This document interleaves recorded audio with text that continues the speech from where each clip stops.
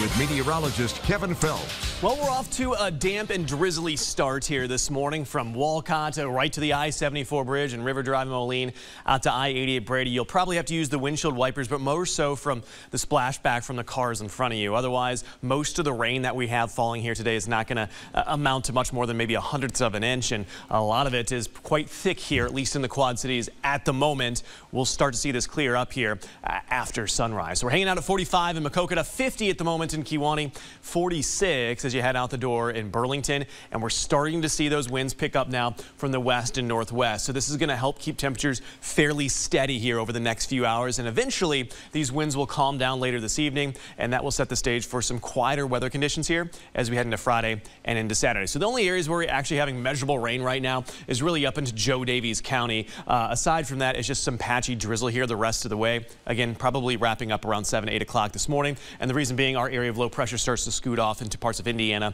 and lower Michigan here later on this afternoon. Where we get this window of sunshine, I expect some milder air. In fact, you get to the mid-50s in Sterling and Kewanee today, while the rest of the area, especially along and west of the Mississippi, will be under cloudy skies, so you're probably down to the 40s and 50s for afternoon highs. All this should eventually clear up here on Friday, leading to sunshine in the afternoon, widespread highs in the mid to upper 50s, and this should be a start, again, of a quieter and likely warmer stretch of weather, although Exact Track a little bit hesitant to bring in the mild air here on Saturday. I think we're all going to be closer to 60 as opposed to the mid-50s, just with the way everything's kind of setting up here heading into our weekend. Speaking of some college football, if you're heading down to Champaign, a beautiful afternoon, 1:30 kick, mid-50s there for kickoff, and pretty much in the 50s there throughout much of the game as those southeast winds will gust close to 20 miles per hour. If you're heading out to Ames, this is a night kick, 7 o'clock over on Fox.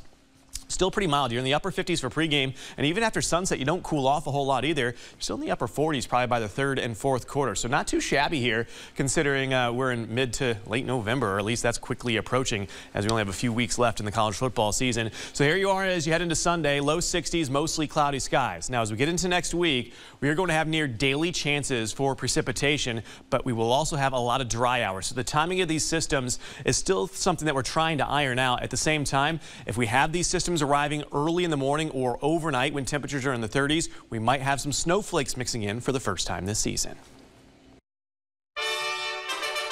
Moments in History of Moline is brought to you